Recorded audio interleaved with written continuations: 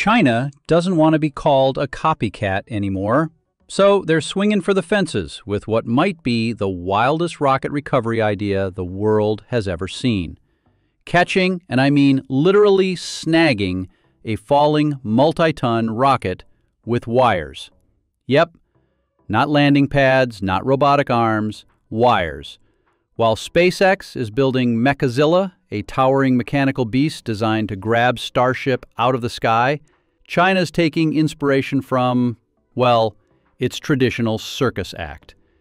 Picture an acrobat flying through the air, except it's a huge rocket, screaming back to Earth under engine thrust. The moment this concept dropped, it went viral. Not because it looked brilliant, but because people were so funny. But what if I told you it's not as insane as it sounds? In today's Techmap episode, we're diving deep into China's new rocket recovery method, the science behind it, and why they're still chasing this idea despite all the critics. We'll also explore how it stacks up against SpaceX's Mechazilla, the real reason Musk dismissed the concept years ago, and whether this bold experiment could secretly be the key to the next leap in rocket reusability. China is dead set on challenging the United States in the modern space race, and their ambition is crystal clear. They want to overtake U.S. dominance in space by the year 2045. Now, to be fair, they've made some impressive progress already. Take the Tiangong space station. Not only is it operational, but Chinese astronauts there have already set a new record for the longest spacewalk. Then there's the Chang'e lunar missions, which have steadily racked up successes and proven that China means business when it comes to exploring the moon. But here's the thing. Catching up is one thing. Surpassing the US, especially in cutting-edge space technology, is a whole different game.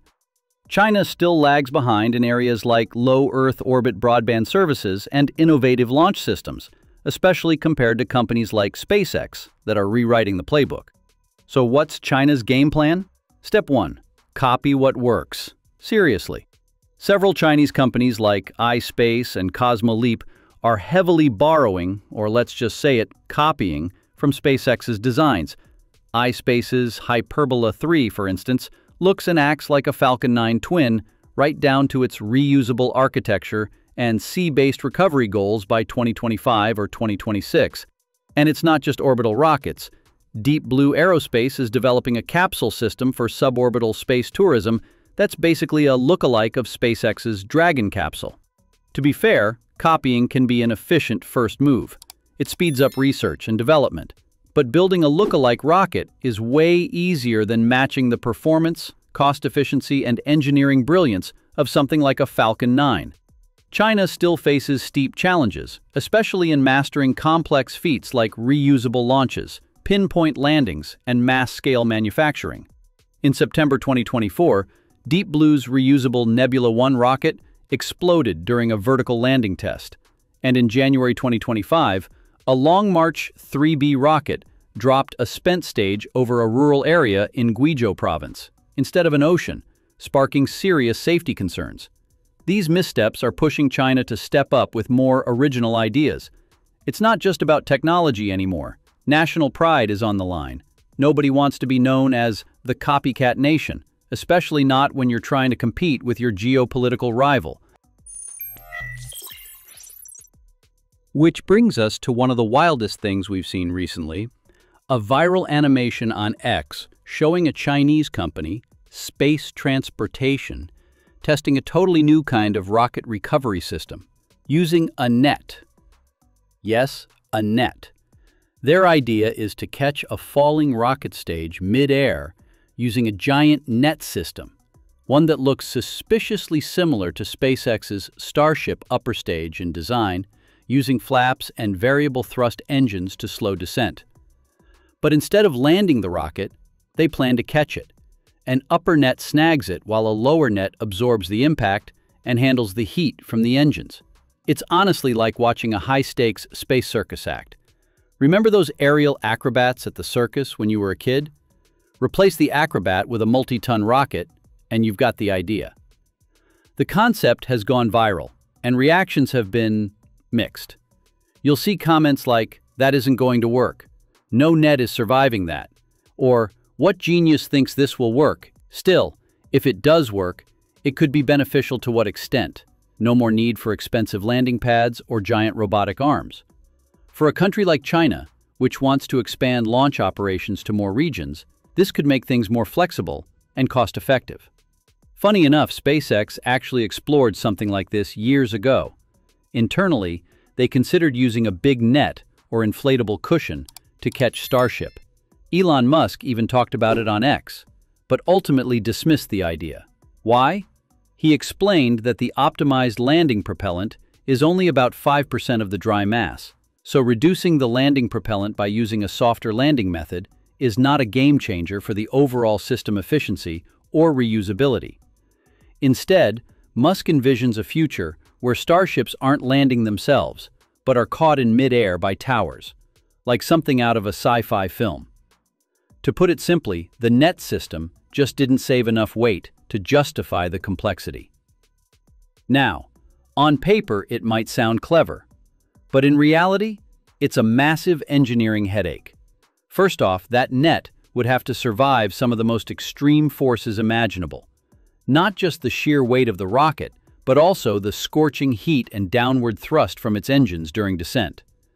We're talking about forces that blew up Starship's orbital launch mount back in 2023. So yeah, a simple net probably isn't going to cut it. And precision? Oh boy, it's off the charts. Catching a falling rocket with a net is even trickier than SpaceX's own Mechazilla system. Think about it. Would you rather grab a multi-ton rocket using strong steel arms or try to snare it with wires over open sea? Which one would be safer? Let me know your answer in the comment section below.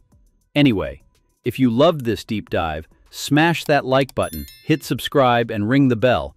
We're aiming for 150,000 subscribers, and we need you to get there. Unlike Mechazilla's robotic arms that can move and adapt in real time, these net systems don't offer much wiggle room. No dynamic adjustment. No forgiveness if the rocket drifts slightly or rotates off axis. The rocket would have to descend perfectly, with surgical smoothness, and line up its hooks with precision just to get snagged by those wires. That's a lot of pressure on the guidance system. Now, let's talk money. The whole appeal of the net system was cutting down on infrastructure. But when you really break it down, it might not actually save that much. On the other hand, SpaceX's catch arms, while expensive to build, come with a ton of benefits. They don't just catch the booster. They can guide it, align it, and gently lower it right back onto the launch mount or prep platform. That means no need for extra drone ships or landing pads. Just catch, inspect, and prep for the next flight. Boom. Way faster turnaround. Plus, these arms aren't flying blind. They work with high-res cameras, LiDAR, and super-precise real-time tracking systems that follow Starship's descent to within millimeters. They synchronize with every flip, burn, and movement the rocket makes as it comes down. So, while a net might look cool in a viral animation, in the real world of rocketry, precision, reliability, and adaptability still rule the game. Alright, let's flip the script for a second. Instead of asking why the net-based rocket recovery system might fail, let's ask, why is China still chasing it, despite all its obvious limitations? Well, one possible reason is pretty straightforward: learning and development. Sometimes tackling a tough engineering problem, even one that seems impractical, can be an incredibly valuable learning experience. By experimenting with a net-based recovery system, China is diving deep into materials science, flight control systems, aerodynamics, and more. The data they gather from each test, each failure, and each near miss adds up. This kind of iterative trial and error approach is critical if you're serious about mastering rocket reusability in the long run. And here's something you might not know. China tends to embrace higher risk, high reward experimentation more readily than some of its Western counterparts. Their tech development model often involves a greater tolerance for failure, because even failed experiments move the needle forward. What might seem too risky for a US startup could be exactly the kind of moonshot China is willing to take. So in that context, the net system isn't just a gimmick. It's a bold experiment that fits perfectly into their broader innovation strategy. Now, let's zoom in on the company behind this: space transportation. Their focus isn't just rockets, they're also working on hypersonic and reusable space tech. So their net project could be about more than just catching rockets. It could be a way to attract government support, secure funding, or build their brand as cutting-edge innovators willing to try what others won't. And who says the net idea has to stay the same forever? There's also potential for adaptation. China may not stick to a pure net-based solution, but the tech and data from these tests could be used to build hybrid systems, something that blends net recovery with traditional landings. Imagine a system that uses wires for stabilization and a soft catch mechanism for the final stage. That's where real innovation often happens, when you mash up bold ideas and refine them into something practical. While the spotlight is often on Mechazilla catching rockets mid-air at Starbase, SpaceX isn't putting all its landing eggs in one basket. They've also perfected a different and equally brilliant method: landing boosters on the open ocean using drone ships. This method, which has been in use since early 2015, involves something called an autonomous spaceport drone ship, or ASDS. Imagine a massive ocean barge, modified with powerful propulsion systems that allow it to hold position with pinpoint accuracy, even in rough seas. It features a giant landing pad and a whole bunch of tech that talks directly to the returning Falcon 9 booster. And of course, being SpaceX, each of these drone ships comes with a sci-fi-inspired name. Just read the instructions, "Of course I still love you," and a shortfall of gravitas. Now here's why drone ship landings are a game changer. First, it's all about flexibility. These platforms can be stationed just about anywhere in the ocean. That means the rocket doesn't need to carry a bunch of extra fuel just to fly back to a static land-based site. Instead, it follows the most efficient path home, straight down to a waiting drone ship.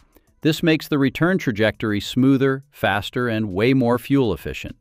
Second, and this is a big one, landing at sea reduces risk.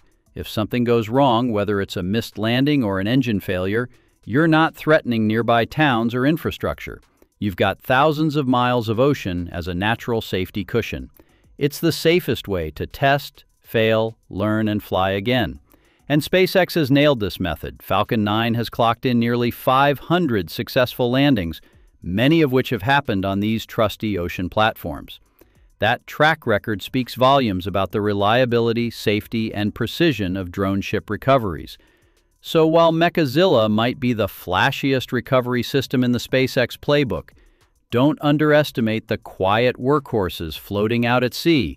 They've helped make rapid reusability not just a dream, but a daily reality.